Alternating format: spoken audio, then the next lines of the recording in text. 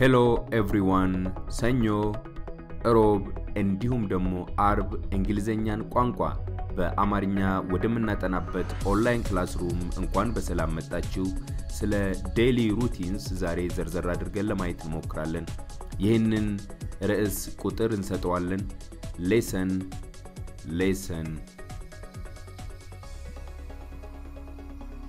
lesson 41 okay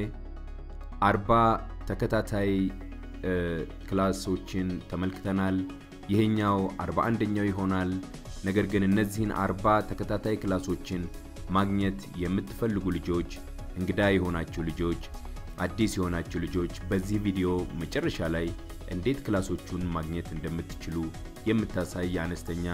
ሁለት ጠቋሚ ትምህርታዊ ቪዲዮዎች አስቀምጬላችኋለሁ። በላፕቶፕ እንዲሁም ደግሞ በኮምፒውተር የምትከታተሉ እንዴት የቪዲዮውን ዲስክሪፕሽን ማግኘት እንደምትችሉ፣ በስልክ የምትከታተሉ ደግሞ እንዴት የቪዲዮውን ዲስክሪፕሽን ማግኘት እንደምትችሉ የሚያሳይ አነስተኛ በስዕል ጠቋሚ የሆነ ትምህርት አስቀምጬላችኋለሁ። እስከ መጨረሻው በማየት ትምህርቶቹን እንዴት ቪዲዮ ዲስክሪፕሽን ውስጥ ገብታችሁ ማግኘት እንደምትችሉ ታውቃላችሁ ማለት ነው። እንግዲህ በተለያየ ወቅት የተለያየ ኮሜንት ስትሰጡኝ ቆይታችኋል። ይሄ ኮሜንት ደግሞ ከጊዜ ወደ ጊዜ የምሰጣቸውን ትምህርቶች ያሻሻልኩ ከጊዜ ወደ ጊዜ የምሰጣቸውን ትምህርቶች ለእናንተ ግልጽ እንዲሆን ኮሜንታችሁ በጣም ትልቅ እገዛ አድርጎልኛል። ስለዚህ እያንዳንዱን ትምህርት ከተማራችሁ በኋላ ሁሉ ጊዜ ኮሜንት ማድረግ፣ አስተያየት መስጠት አትዘንጉ። የእናንተ አስተያየት በጣም መልካም ነገሮችን ይፈጥራል። የእናንተ አስተያየት እኔ ያላየኋቸውን ነገሮች ማየት ይችላል። የእናንተ አስተያየት ሌሎችን ይደግፋል፣ ሌሎችን ያበረታታል። ስለዚህ ሁሉ ጊዜ መልካም አስተያየቶችን፣ አንድ ነገር ማሻሻል የሚችል አንድ ነገር መቀየር የሚችል አስተያየቶችን ከመስጠት አትቆጠቡ የሚል መልእክት አለኝ። በሌሰን 41 ዛሬ ዴይሊ ሩቲንስ የሚለውን ርዕስ ለማየት እንሞክራለን ማለት ነው።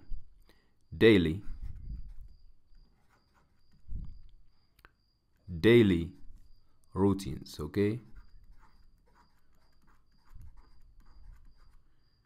Daily routines ማለት ምን ማለት ነው? Daily routines ማለት daily ማለት በየቀኑ ማለት ነው። ዛሬም ነገም ከነጎዲያም የሚከናወኑ ነገሮች እነሱ daily ይባላሉ። routines ማለት ደግሞ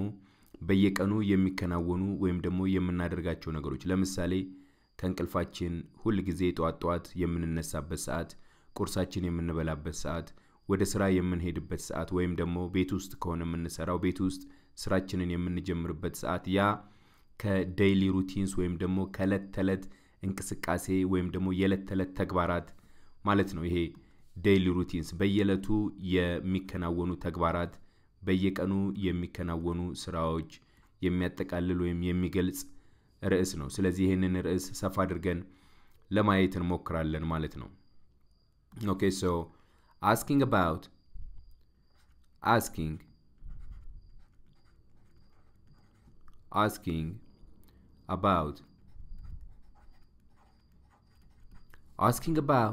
daily and weekend activities, okay? Weekend activities.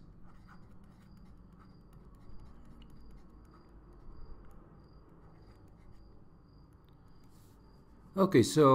የተለያዩ መንገዶች አሉ። asking ማለት ምን ማለት ነው? መጠየቅ ማለት ነው። okay? asking መጠየቅ ማለት ነው። about daily, okay?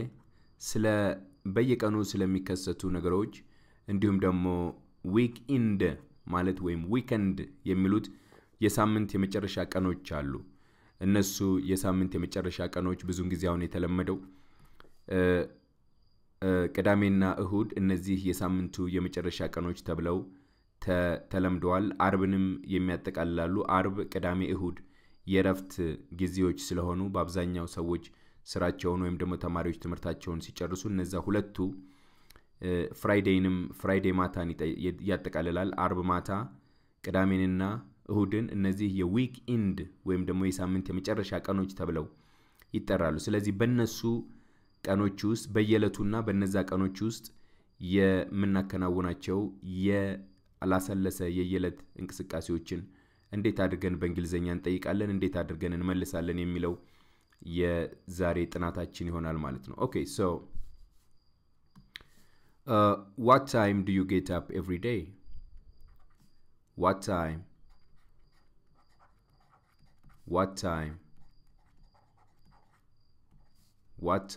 do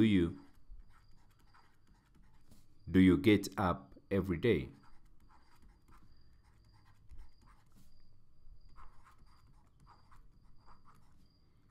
what time do you get up every day okay so what time do you get up every day ምን ማለት ነው ይሄ ለምሳሌ every day የሚለውን ውሰዱ every day ማለት ምን ማለት ነው በየቀኑ በየለቱ ማለት ነው get up ማለት መነሳት ማለት ነው ኦኬ ከእንቅልፍ መነሳት እሱ get up ወይም ደግሞ wake up ተብሎ ይጠራል ሁለቱ almost ተመሳሳይ የሆነ ትርጉም ነው ያላቸው so what time do you get up every day በየቀኑ ስንት ሰዓት ከእንቅልፍ ትነሳለህ በየቀኑ ስንት ሰዓት ከአልጋ ትነሳለህ የሚለውን ትርጓሜ የያዘ ነው ኦኬ so what time do you get up every day አንድ የዕለት ተዕለት እንቅስቃሴያችንን የዕለት ተዕለት ተግባራችንን የምንጠይቅበት አንደኛው የመጠየቂያ መንገድ ይሄ ነው በርካቶች አሉ ሁሉንም እናያቸዋለን ኦኬ so what time do you wake up every day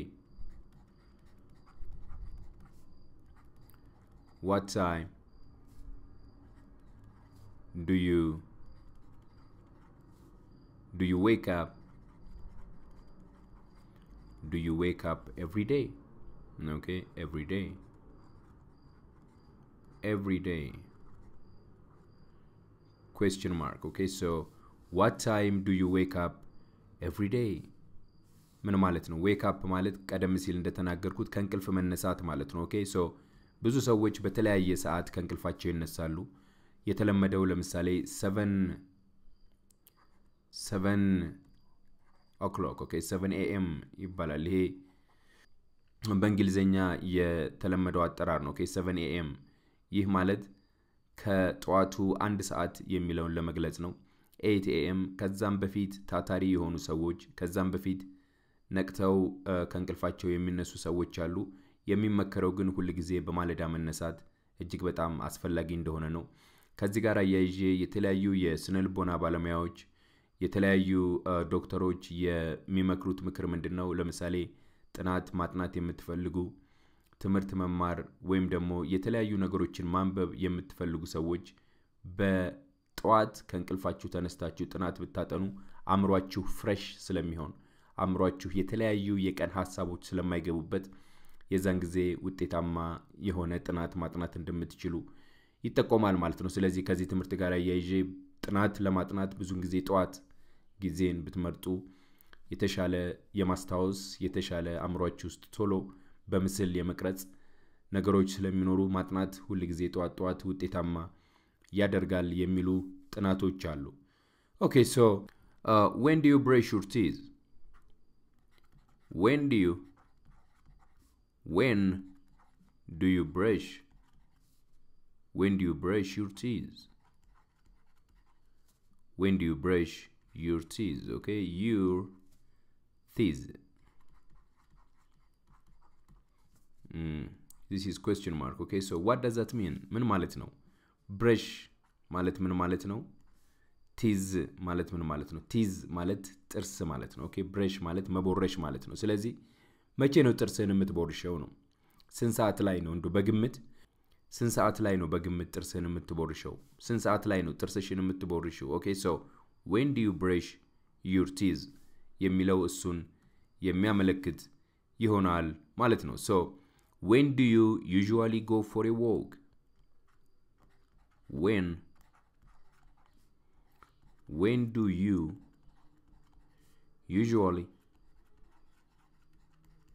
usually go for a walk okay when do you usually go for a walk okay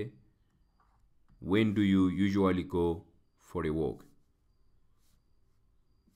walk ማለት ምን ማለት ነው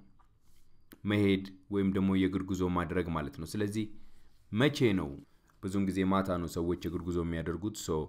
when do you usually go for a walk የሚለው እሱን የሚገልጽ ነው ማለት ነው okay so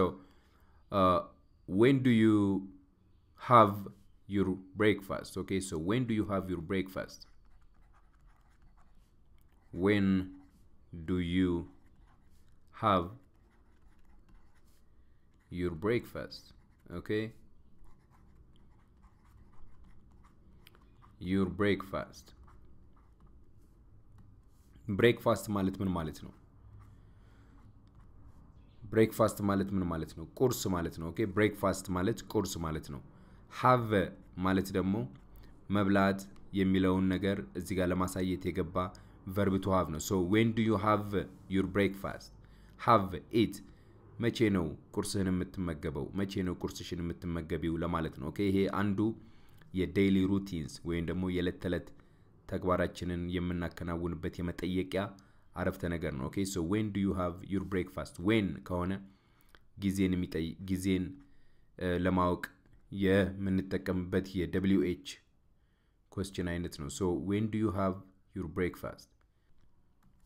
okay so ወደሚቀጥለው አልፋለሁ when do you have your breakfast all right so when does your wife return from work when does your wife return from work okay from work ምን ማለት ነው when does your wife ምንድነው ሚስት ማለት ነው ወይም ደግሞ ባለቤት የሚለውን የሚተካ ነው so when does your wife return ማለት መመለስ ማለት ነው from work ማለት ስራ ማለት ነው ስለዚህ ሚስትህ ወይም ደግሞ ባለቤትህ መቼ ነው ከስራ የምትመለሰው okay መቼ ነው ከስራ የምትመለሰው የሚለውን ትርጓሜ ያዘ አረፍተ ነገር ነው ማለት ነው so what do you usually do on the weekend what do you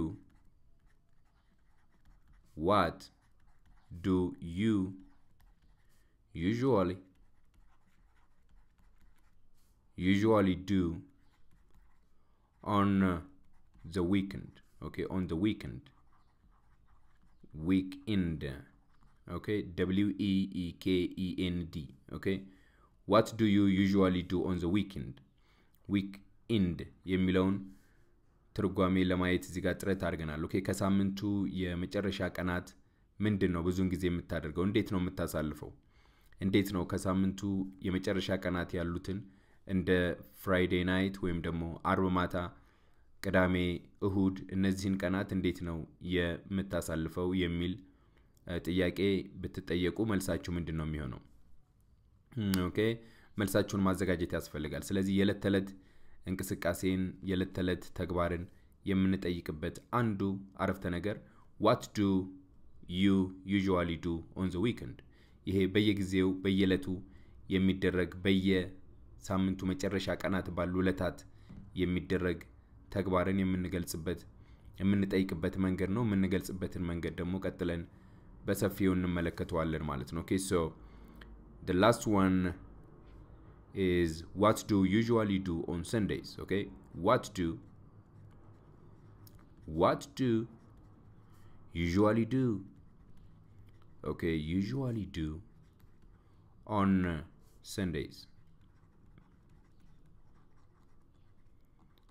Sundays okay what do usually do on Sundays Sunday ማለት ምን ማለት ነው እሁድ ማለት ነው እሁድ በአብዛኛው ምንድነው የምታደርገው ማለት ነው usually በአብዛኛው okay በአብዛኛው መሆኑን okay እሁድ ብዙን ጊዜ በጣም ታታሪ የሆኑ ሰዎች ጎበዝ የሆኑ ሰዎች ወደ ቤተክርስቲያን በመሄድ የሚያሳልፉ ሰዎች አሉ so ያንን መግለጽ ይቻላል ማለት ነው possible response የሚለውን ነገር ከማየታችን በፊት ዋና ዋና ነጥቦቹን ለመከለስ ጥረት ላድርግ okay ዛሬ በሌሰን 41 ይሄ ትምህርት ወይም ክፍለ ትምህርት 41ኛ ክላሳችን ነው ስለዚህ ይሄ ዴይሊ ሩቲንስ ወይም ደግሞ የዕለት ተዕለት ተግባራት የዕለት ተዕለት አክቲቪቲዎች የሚባሉትን እየተመለከትን ያለ ነው የዕለት ተዕለት ተግባራችንን ስንመልስና ስንጠየቅ ምን በሚል መንገድ እንጠየቃለን ምን በሚል መልኩ እንመልሳለን የሚለውን መሰረታዊ ሴንትራል የሆነ አይዲያ የያዘ ነው ስለዚህ እንዴት ነው እኛ ስንጠየቅ የምንጠየቀው እኛ መጠየቅ ስንፈልግ ደግሞ እንዴት ብለን ነው የምንጠይቀው የሚል ዕውቀትን ለመጨበጥ እነዚህን ከታች የደረደርኳቸውን አረፍተ ነገሮች በደንብ አድርጋችሁ ደጋግማችሁ ማንበብ አስፈላጊ ነው አንዳንድ ልጆች በተለያየ አጋጣሚ የምትነግሩኝ በጣም ደስ የሚል ዜና አለ ይሄ ምንድነው እያንዳንዱን አረፍተ ነገር እየጻፋችሁ ኢቭን ለማስታወስ ጥረት እንደምታደርጉ እየጻፋችሁ ኢቭን በየለቱ ማስታወሻ ደብተራችሁ ላይ ያሰፈራችሁ እንደምታጠኑ ነግራችሁኛል በእውነቱ እኔ በእናንተ በጣም ኮራለሁ ትምህርት ላይ የጨከነ ሰው ሳይ በጣም ደስ ይለኛል ምክንያቱም ትምህርት እጅግ በጣም መልካም የሆነ ነገር ነው በተለይ ደግሞ እንግሊዘኛ ቋንቋን ማወቅ ዓለምን ማወቅ ተደርጎ ይወሰዳል ኦኬ the sun never set in English speaking people ይባላል እንግሊዘኛ ቋንቋን በሚናገሩ ሰዎች ፀሐይ አትጠልቅም ይባላል ስለዚህ የትኛውም የዓለም ክፍል ብትሄዱ እንግሊዘኛ ቋንቋን የሚናገሩ ሰዎች ታገኛላችሁ ስለዚህ እንግሊዘኛ ቋንቋን መረዳት አንዱና መሰረታዊው የዕውቀት ክፍል ተደርጎ እየተወሰደ ያለበት ሁኔታ ስለሆነ እንግሊዘኛ ቋንቋን በደንብ ለመረዳት ዋጋ የምትከፍሉ ልጆች በእውነቱ በዚሁ ቀጥሉ ካንድ ስቴፕ ወደ ሌላ ስቴፕ ራሳችሁን አፕግሬድ እያደረጋችሁ እንደምታገኙት ተስፋ አደርጋለሁ እንዲሁም ደግሞ የተለያዩ ፈተናዎች ላይ ተቀምጣችሁ ደግሞ ጥሩ የሆነ ምላሽና ጥሩ የሆነ ውጤት እንደምታስመዘግቡ ተስፋ አደርጋለሁ ይህ የሚሆነው ግን በመማር እንዲሁም ደግሞ ከፍተኛ ጥረት በማድረግ ነው ኦኬ ሶ በየክፍሉ መካከል አንዳንድ ሐሳቦችን አስተላልፋለሁ ብያለሁ እነሱ ይጠቅማችኋል የሚል እምነት ስላለኝ ነው ሶ ዛሬ ቀደም ሲል እንደተናገርኩት እየተነጋገርን ያለነው ዴይሊ ሩቲንስ የሚለውን የእንግሊዘኛ ክፍል እያጠናን ነው የምንገኘው ሶ how we ask about daily and weekend activities እንዴት ነው ስለ የዕለት ተዕለት እንዲሁም ደግሞ በሳምንቱ መጨረሻ ባሉት ቀናት ያሉ ድርጊቶቻችንን እንዴት ነው የምንጠይቀው እንዲሁም ደግሞ ስንመልስ ምን ብለን ነው የምንመልሰው የሚሉትን እየተመለከትን ነው የምንገኘው ማለት ነው የመጀመሪያው what time do you get up every day በየቀኑ ስንት ሰዓት ከእንቅልፍ ትነሳለህ በየቀኑ ስንት ሰዓት ከእንቅልፍሽ ትነሻለሽ የሚል ትርጓሜ ያለው ኦኬ what time do you wake up every day በየቀኑ ከእንቅልፍ ምን ያህል ስንት ሰዓት ትነሳለህ በየለቱ ከእንቅልፍሽ ስንት ሰዓት ትነሻለሽ የሚለውን ጥያቄ ያካተተ ነው ኦኬ when do you brush your teeth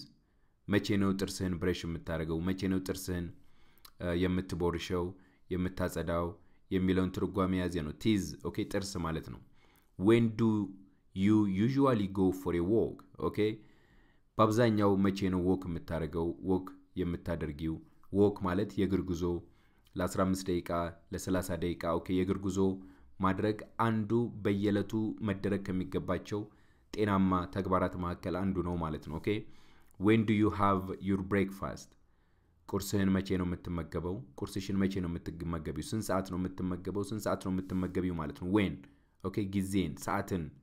የሚጠይቅ ነው when does your wife return from work ስንት ሰዓት ነው ባለቤትህ ሚስትህ ከስራ የምትመለሰው የሚለውን ትርጓሜ ያዘ ነው ኦኬ what do you usually do on the weekend በሳምንቱ መጨረሻ ምንድነው በአብዛኛው የምታደርገው ነገር ምንድነው what do you usually do on Sundays እሁድ ምንድነው በአብዛኛው የምታደርገው ኦኬ በአብዛኛው each usually በአብዛኛው ማለት ነው okay so what do you usually do on Sundays okay so blackboardን ክሊር አድርገውና ወደሚቀጥለው blackboard እናልፋለን በሚቀጥለው possible response የሚለውን ሰፋ አድርገን ለማየት እንሞክራለን okay so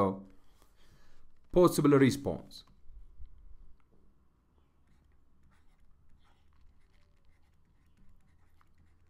possible responses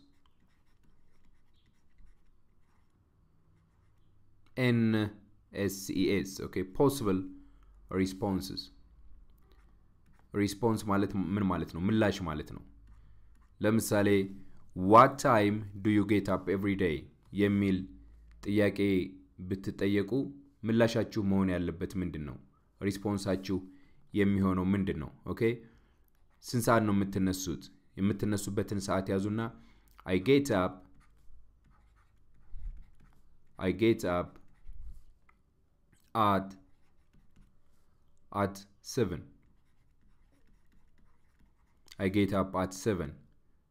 or 1 o'clock, okay? 1 o'clock every morning. Every morning.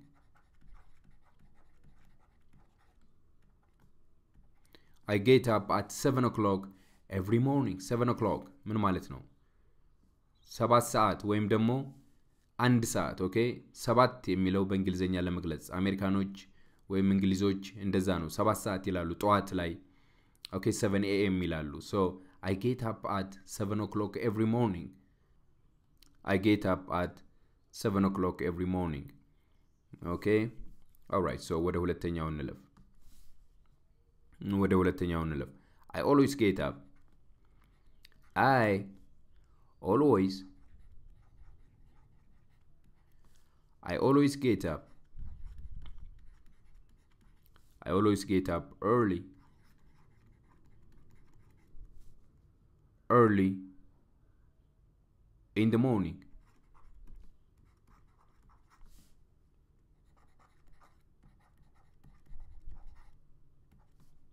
I always get up early in the morning. Okay? I always get up early in the morning. በአብዛኛው በማለዳ ነው የምነሳው ኦኬ በማለዳ ሁሉ ጊዜ በማለዳ ጧት በማለዳ ማልጄ ጧት በጧት ነው የምነሳው ለማለት ነው ኦኬ የመጀመሪያ what time do you wake up every day? I always get up early in the morning. In the morning. All right. So I usually wake up early at 7 a.m. I usually wake up early. I usually wake up early at 7 a.m. Okay? I usually wake up early at 7 a.m. በአብዛኛው 7 a.m. ላይ እነሳለሁ እስቲ ይችን ነገር በደንብ ሰፋ አድርጌ ለመግለጽ ልሞክር ይሄኛው a.m. የሚለው ብዙ ሰዎችን a.m. የሚለውና p.m. የሚለው ብዙ ሰዎችን ያምታታቸዋል እንዳትምታቱ ይኸውላችሁ a.m. ማለት አንቲ ሜሪዲየም ኦኬ MERIDIEM አንቲ ሜሪዲየም ማለት ነው አንቲ ሜሪዲየም የሚለው የላቲን ቃል ነው ስለዚህ ምን ማለት ነው አንቲ ሜሪዲየም የሚለው የላቲን ቃል ከሆነ ምን ማለት ነው ትርጉሙ before midday ማለት ነው before midday okay before midday MIDDAY okay before midday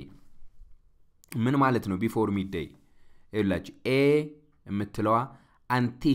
ማለት ነች ANTE okay M የምትለዋ ደግሞ ሜሪዲየም ማለት ነች ስለዚህ AM ማለት አንቲ ሜሪዲየም ማለት ነው እሺ አንቲ ሜሪዲየም ከሆነ አንቲ ሜሪዲየም የሚለው የላቲን ቃል ምን ማለት ነው ይች አንቲ የምትለዋ before ማለት ነች በፊት ማለት ነው ኦኬ before ማለት በፊት ማለት ነው midday ማለት ደግሞ እኩለ ቀን ማለት ነው ከእኩለ ቀን በፊት ማለት ነው በቃ AM ማለት ከእኩለ ቀን በፊት ያለው ሰዓት እሱ AM ተብሎ ይወሰዳል በአብዛኛው በእንግሊዘኛ ቋንቋ ተናጋሪዎች 12 ሰዓት ለምሳሌ እኩለ ቀን ስንት ሰዓት ነው ብትሏቸው 12 ሰዓት ወይም 6 ሰዓት አማርኛ የምትናገሩ አማርኛኛ ስለምናገር እኩለ ቀን 6 ሰዓት እንሏል 6 ሰዓት ከቀኑ እስከ ወይም ደግሞ ከሌሊቱ 6 ሰዓት ኦኬ ከሌሊቱ 6 ሰዓት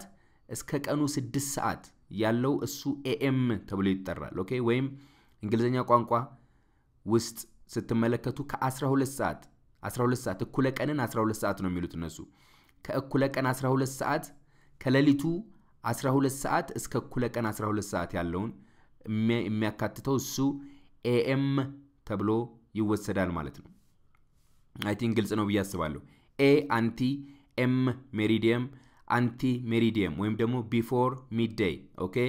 ከእኩለ ቀን በፊት ከኑን በፊት የሚለውን ለመወከል ነው ስለዚህ ልክ ሌሊት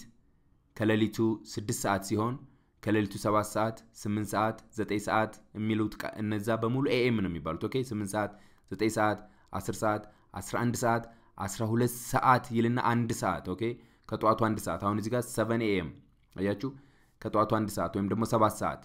8 ሰዓት 9 ሰዓት 10 ሰዓት 11 ሰዓት 12 ሰዓት ሲል ምሳ ምን በላበት ነው በአብዛኛው ስለዚህ ከ12 7 ሰዓት 7 ፒኤም ይሆናል ለዛን ጊዜ ፖስት ሜሪዲየም ይሆናል ኦኬ ፒኤም ምንድነው ፒኤም ኦኬ ፒኤም ፖስት ሜሪዲየም ማለት ነው ፖስት ሜሪዲየም ፒኤም ፖስት ሜሪዲየም ኦኬ ፖስት ሜሪዲየም እንዳልኩት ይሄ የላቲን ቃል ነው የእንግሊዘኛ ቃልም አይደለም የላቲን ነው ፖስት የሚለው የሚያመለክተው በአብዛኛው አፍተር ማለት ነው አፍተር ወይም ደግሞ በኋላ አፍተር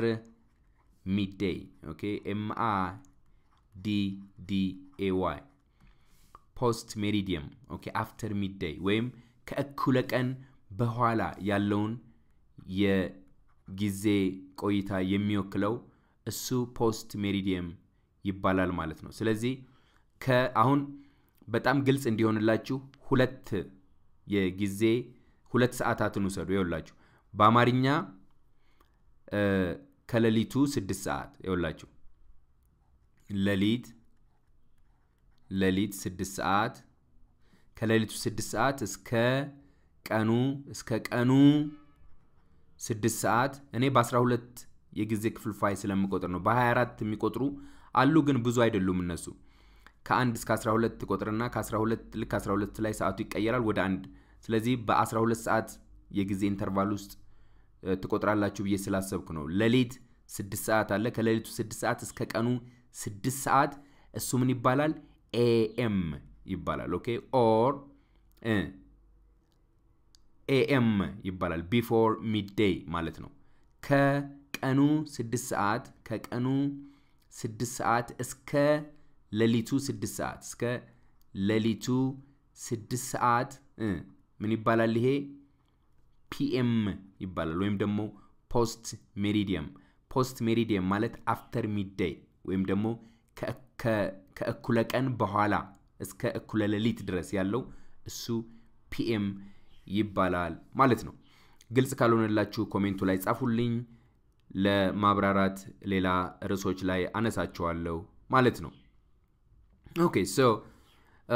እነዚህ ፖሲብል ሪስፖንሶች ናቸው ፖሲብል ሪስፖንሶች ኦኬ ለየለተለት አክቲቪቲያችን ስንጠየቅ የምንመልሳቸው ፖሲብል ሪስፖንሶች ወይም ደግሞ መልሶች ናቸው ሶ I get up at 7 o'clock every morning በየማለዳው ጧት ሁሉ ጊዜ 7 ሰዓት ወይም ደግሞ 1 ሰዓት ከእንቅልፌ እነሳለሁ I always get up early in the morning ሁሉ ጊዜ ጧት እነሳለሁ በጧት ማልጄ እነሳለሁ ማለት ነው ይሄ ኦኬ I usually wake up early at 7 a.m. Okay, so she gets up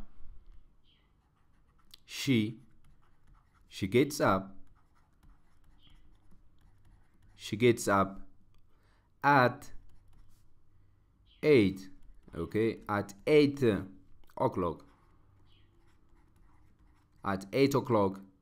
every day okay እሷ በየቀኑ 8 ሰዓት ላይ ትነሳለች ማለት ነው she gets up ማለት መነሳት ማለት ነው መነሳት ሲባል ያው ከእንቅልፍ መነሳት ካልጋ መውረድ የሚለውን ተግባር የሚገልጽ የእንግሊዘኛ አገላለጽ ወይም ደግሞ መግለጫ ነው okay she gets up 8 o'clock every day 8 ማለት ነው okay 8 ወይም ደግሞ በአማርኛ 2 ሰዓት ከጧቱ የሚለውን የሚተካ ነው ማለት ነው okay so let's see model conversation እና አብረን እንመልከት እስቲ conversation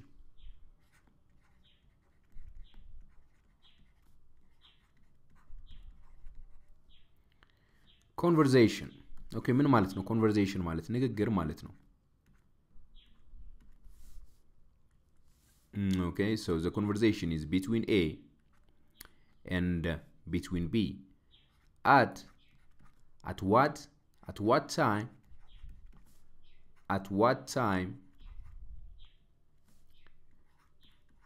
do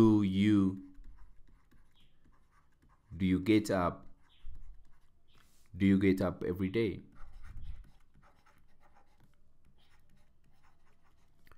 at what time do you get up every day ምን ማለት ነው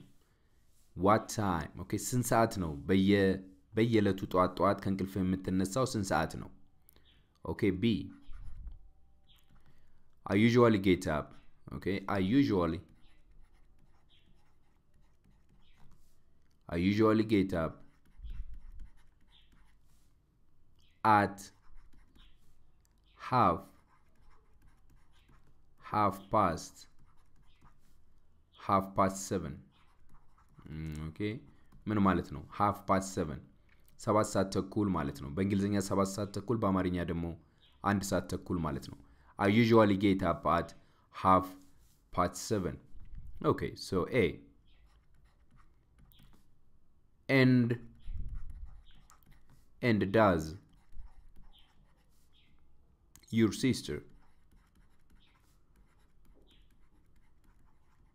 your sister get up every day እህትስ ስንት ሰዓት ነው በየቀኑ የምትነሳው ከእንቅልፏ ማለት ነው okay alright so B and does your sister get up every day በየቀኑ እህትስ ትነሳለች yes ስንት ሰዓት ነው የምትነሳው yes she does ትነሳለች በማለዳ ነው የምትነሳው ጎበዝ ናት okay so she gets up as the same as I do ልክ እኔ ስነሳ አብራይ ከእንቅልፏ ትነሳለች ጎበዝ ነች አትተኛም ማለት ነው okay so ይሄ conversation ወይም ደግሞ ይሄ ንግግር በሁለት ሰዎች መካከል የተካሄደ ነው አንደኛው አበበ ልትሉት ትችላላችሁ B በቀለ ልትሉት ትችላላችሁ okay or person A person B ስለዚህ የመጀመሪያው ሰው ጥያቄ ጠየቀ የዴይሊ ሩቲን ወይም ደግሞ የለተለት እንቅስቃሴውን የለተለት ተግባሩን ለመጠየቅ ጠየቀ ምን አለ at what time do you get up every day በየቀኑ ስንት ሰዓት ከእንቅልፍ ትነሳለህ ብሎ ጠየቀ B I usually get up at half past 7 okay 7 ሰዓት ተኩል ማለት ነው 7 ሰዓት ተኩል I usually get up at half past 7 ሰዓት እንዴት በእንግሊዘኛ መቁጠር እንዳለብን ወደፊት እንመለከተዋለን okay half past 7 and does your sister get up every day እህትስ በየለቱ ትነሳለች እንዳንተው yes she does ትነሳለች እሺ ታዲያ ስንት ሰዓት ትነሳለች she gets up as the same SAME okay SAME the same as I do ስጽፍ አንዳንድ ጊዜ ስፔሊንግ ምዘል ከሆነ ይሄ ምጽፍበት ቦርድ ኤሌክትሮኒክ የሆነ ነገር ስለሆነ እሱን በትግስት እንድትከታተሉ እጠይቃችኋለሁ ማለት ነው እናንተ መሙላት ትችላላችሁ እሱን okay so ኮዲሁ ይቅርታ ጠይቄያለሁ question እስቲ አንድ ኮሜንቱ ላይ የምትመልሱትን ነገር አንድ አነስተኛ ጥያቄ ልስጣችሁና የዛሬውን ትምህርታችንን እናበቃለን ማለት ነው what time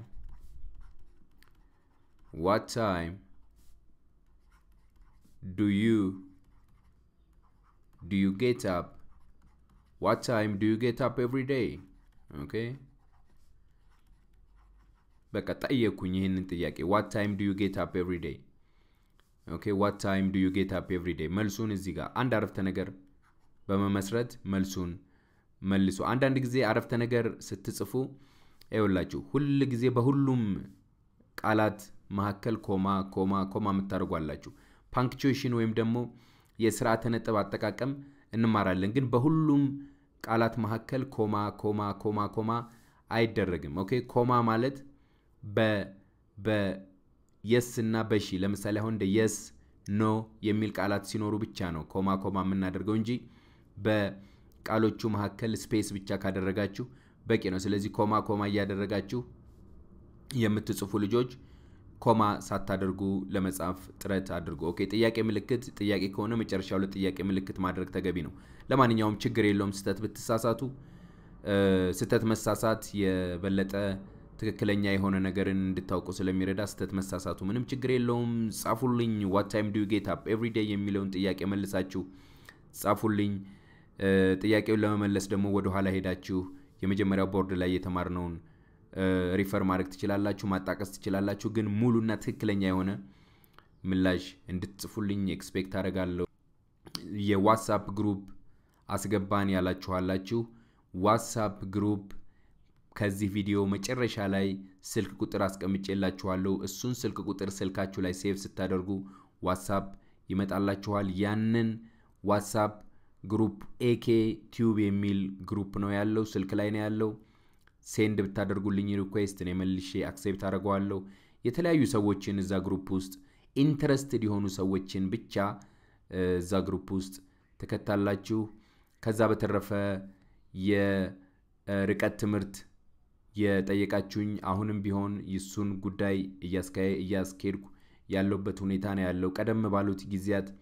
በጣም የጉንፋኑ ሁኔታ ወደውጪ ያስወጥቶኝ ስላልነበረ መውጣት ስላልቻልኩ የተለያዩ ስብሰባዎች ላይ መገኘት ስላልቻልኩኝ ነው ከዛ በተረፈ ግን በርግጠኝነት እስከሚቀጥለው ሳምንት ምላሽ ይዤላችሁ መጣለሁ በትኩረትና በከፍተኛ ጥንቃቄ ቪዲዮዎቹን ከመጀመሪያው እስከ መጨረሻው አብራችሁኝ አጥኑ በየመሃሉ ማስታወቂያ የምናገርበት ሁኔታ ስላለ ማለት ነው ከዛ በተረፈ ይሄንን ትምህርት እየተከታተልን ያለነው ዛሬ ፍራይዴ ላይ ነው ነገ ቅዳሜ ነው ከነገ በስቲያ እሁድ ነው ቅዳሜና እሁድን በጥሩ ሁኔታ ለማሳለፍ በጥናት ለማሳለፍ ረጅም ጊዜያችሁን በማጥናት ለማሳለፍ ጥረት ማድረግ መቻል አለባችሁ ትምህርት ሁሉ ጊዜ ጭካኔ የሚፈልግ ነገር ነው ኦኬ ማጥናት ጭካኔ ይፈልጋል መጨከን አለባችሁ ለማጥናት አለበለዚያ ጊዜያችሁን ተገቢ ባልሆነ ሁኔታ አታሳልፉ ተዝናኑ ነገር ግን ስትዝናኑ ብዙ አትዝናኑ ብዙ መዝናናት በጣም ብዙ ሚዝናና ሰው ምንም መልካም የሆኑ ትምህርቶችን ማጥናት ስላለማችን ማወቅ ስለማይችል ሰፊ ጊዜያችሁን በጥናት ለማሳለፍ ጨክናችሁ ኦኬ ከጥናት ከትምህርት ጎን ለመሰለፍ ጥረት አድርጉ እንደዛ አይነት ስብዕና ውስጣችሁ ፍጠሩ እርግጠኛ ነኝ እግዚአብሔር ይረዳችኋል እግዚአብሔር የቃል ኪዳን አምላክ ነው የሚጥሩትን ሁሉ ጊዜ እንደሚረዳ ማየት ይችላል ከዛ በተረፈ አብሬያችሁ የቆየሁት እኔ እናንተው አብርሃም ከAK ቲዩብ ነኝ በተለያየ ጊዜ ውስጥ ሆናችሁ የምታጠኑ ጧት ላይ ምሽት ላይ እንዲሁም ደግሞ ሌሊት ላይ የምታጠኑ እግዚአብሔር ይጠብቃችሁ እኔንም እግዚአብሔር ይጠብቅ በሚከተለው ትምህርት እስከምንገናኝ ድረስ እኔ የዛሬውን ትምህርት እዚህ ጋር ባበቃም ነገር ግን ተከታታይ ትምህርትን ማግኘት የምትፈልጉ ሰዎች ተከታታይ ትምህርት ማግኘት የምትችሉበትን ቱቶሪያል ከዚህ ቀጥሎ ሰጥቻለሁ እሱንም ሄዳችሁ ተመልከቱ AK ቲዩብ የሚለውን የፌስቡክ ፔጅ ላይክ አድርጉ ቪዲዮዎቹን ከተመለከታችሁ በኋላ ለሌላ ሰው እንዲደርስ ላይክ ማድረግ ቪዲዮዎችን አትዘንጉ ቪዲዮዎችን ላይክ ስታደርጉ እንዴት ነው የሚሆነው ለምሳሌ ፌስቡክ ላይ አንድ ፒክቸር ላይክ ስታደርጉ ለሁሉም ጓደኞቻችሁ እንደሚሄደው ማለት ነው ቪዲዮዎቹም እንደዛ ናቸው ልክ ቪዲዮውን ላይክ ስታደርጉ ለሌላ ሰዎች በብዙ መቶ ለሚቆጠሩ ሰዎች የመሄድ እድል አለው ኦኬ ብዙ ላይክ ካደረጋችሁ ደግሞ ለተለያዩ ሰዎች መረጃውን ያላገኙ ግን ትምህርት ማግኘት የሚፈልጉ የተለያዩ ሰዎች ስላሉ እነሱን ወደ ትምህርት ማምጣት ተገቢ ስለሆነ ቪዲዮውን መጨረሻ ላይ ላይክ አድርጉ እንዲሁም ደግሞ ይሄንን ጥያቄ what time do you get up every day የሚለውን ጥያቄ ምላሽ አስቀምጡልኝ ከዛ በኋላ ዛሬ በጣም ደስ የሚል የጥናት ቆይታ ከናንተ ጋር አድርጌያለሁ እወዳችኋለሁ ራሳችሁን ጠብቁ መልካም ቅዳሜና እሁድ ይሁንላችሁ እኔ እዚህ ጋር ተሰናበቱ ቻው ኦኬ እንግዲህ ተከታታይ ትምህርቶቹን እንዴት እንደምታገኙ አሳያችኋለሁ ማለት ነው የቪዲዮ ዲስክሪፕሽን ውስጥ ገብታችሁ ማግኘት ማለት አሁን ለምሳሌ ይሄ ትምህርቱ ይመጣል ይሄንን ትምህርቱን በስቴፕ ነው ማሳያችሁ በደንብ ትኩረት ሰጣችሁ ተከታተሉ ይሄ ስቴፕ በላፕቶፕና በኮምፒውተር ለምትከታተሉት ነው የሚሆነው በስልክ ለምትከታተሉ ልጆች ደግሞ እንዴት አድርጋችሁ የቪዲዮውን ዲስክሪፕሽን ያ ማለት ከዚህ በፊት የተማርናቸውን ትምህርቶች በቅደም ተከተል እንዴት እንደምታገኙ አሳያችኋለሁ ማለት ነው ኦኬ ይሄ ትምህርት ነው ይሄንን ክሊክ ታረጋላችሁ ይሄን ትምህርት እዚህ ጋር ክሊክ ታረጋላችሁ ምንድነው የሚመጣው ክሊክ ስታደርጉ ቪዲዮ ወይም ደግሞ ትምህርቱ ይመጣል ማለት ነው ኦኬ ትምህርቱ ከመጣ በኋላ ከቪዲዮ ስር ትምህርቱን ወደ ታች ዝቅ ታደርጋላችሁ ዝቅ ስታደርጉ እዚች ጋር ሾው ሞር የምትልቹት በቀስት እቺ ሾው ሞር የምትለዋን ክሊክ ታደርጋላችሁ ክሊክ ስታደርጉ የቪዲዮ ዲስክሪፕሽን ወይም ደግሞ ዝርዝር ቪዲዮ ከቪዲዮ ስር የተካተቱ ነገሮችን ያመጣላችኋል ማለት ነው አሁን ምን ተካቷል እዚህ ጋር ይውላችሁ በቀስት የምትመለከቱት ፌስቡክ ፔጅ ይሄ የፌስቡክ ፔጅ ተካቶላችኋል የፌስቡክ ፔጃችንን ማግኘት ከፈለጋችሁ ይሄንን ክሊክ በማድረግ ልታገኙን ትችላላችሁ ማለት ነው ጆብ ኢንተርቪው questions and answers የሚለውን ቪዲዮ ማግኘት ከፈለጋችሁ ይሄንን ክሊክ ስታደርጉ ወደ ጆብ ኢንተርቪው question and answer ሁለት ቪዲዮዎች ናቸው ወደነሱ ይወስዳችኋል ማለት ነው ቢዝነስ እንግሊሽ ይሄንን ክሊክ ታደርጋላችሁ ቢዝነስ እንግሊሽን ብቻ ለማግኘት ከፈለጋችሁ customer's expression የሚለውን ቪዲዮ ደግሞ ማግኘት ከፈለጋችሁ ይሄንን ክሊክ ታደርጋላችሁ በዚህ በቀስት ማመልከታቸውን በደንብ ተመልከቱ አሁን ክሊክ ሳደርገው ምንድነው የሚመጣው ክሊክ ሳደርገው ይሄው ይመጣል customer or buyer expression part 1 customers or buyers expression part 2 part 3 part 4 part 5 ኦኬ እነዚህን በሙሉ መከታተል ትችላላችሁ ማለት ነው ኦኬ ስለዚህ የቪዲዮ ዲስክሪፕሽን አንዴ ለመድገም ያህል እዚህ ጋር ሾው ሞር የምትሏን እሷን ክሊክ ስታደርጉ የቪዲዮውን ዲስክሪፕሽን ታገኛላችሁ እነዚህ በቀስት ማመለከታቸው ሊንኮች ወይም ደግሞ ከቪዲዮዎቹ ጋር የሚያገናኛችሁ ድልድዮች ናቸው እነዚህን ስትነኩ ወደ ቪዲዮዎቹ ትመጣል ይሄ አሁን እዚህ ጋር በቀስት ማመለከተው የፌስቡክ ፔጅ ነው ይሄኛው ጆብ ኢንተርቪው question and answer የሚለው ነው ይሄኛው ቢዝነስ እንግሊሽ ነው customer expression ሁሉንም ቪዲዮዎች ደግሞ ማግኘት ባንድ ላይ ማግኘት ከፈለጋችሁ learn English through Amharic የሚለው ውስጥ ይሄንን ክሊክ ታደርጋላችሁ ክሊክ ስታደርጉ ሁሉንም ቪዲዮዎች በቅደም ተከተል እዚህ ጋር ስላስቀመጥኳቸው ባንዴ ማግኘት ትችላላችሁ ይሄው እዚህ ጋር 19ኛው ሰኞለታ የተመለከትነው ነው ከዛን ጀምራችሁ 18 17 ሁሉንም ከዚህ ጋር ከአንድ ጀምራችሁ ከፈለጋችሁ ከ3 ከፈለጋችሁ ከ2 ሁሉንም መከታተል ትችላላችሁ ልክ እንደ መረዳት ደረጃችሁ የተረዳችሁት እየዘለላችሁ መሄድ ትችላላችሁ ያልተረዳችሁ ደግሞ ሁሉንም መከታተል ትችላላችሁ ማለት ነው እንግዲህ የቪዲዮ ዲስክሪፕሽን እንዴት እንደምታወጡ በደንብ አውቃችኋል ብዬ ተስፋ አደርጋለሁ በስልክ ለምትከታተሉ ደግሞ እንዴት አድርጋችሁ የቪዲዮውን ዲስክሪፕሽን እንደምታወጡና እንዴት አድርጋችሁ በስልክ መከታተል እንደምትችሉ ከዚህ ቀጥሎ አሳያችኋለሁ ማለት ነው ኦኬ እንግዲህ በስልክ ለምትከታተሉ ደግሞ የቪዲዮውን ዲስክሪፕሽን እንዴት አድርጋችሁ እንደምታገኙ አሳያችኋለሁ ይሄ ኤኬቲዩብ ነው ማንኛውም ቪዲዮ ከእንግዲህ ወዲያ ፖስት ማድረጋቸው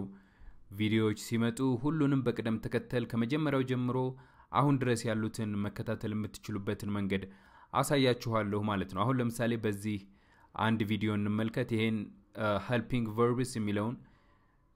ቪዲዮ እሱን ክሊክ ታደርጋላችሁ እሱን ነካ ስታደርጉ ምንድነው የሚመጣው ነካ ስታደርጉ አይውላችሁ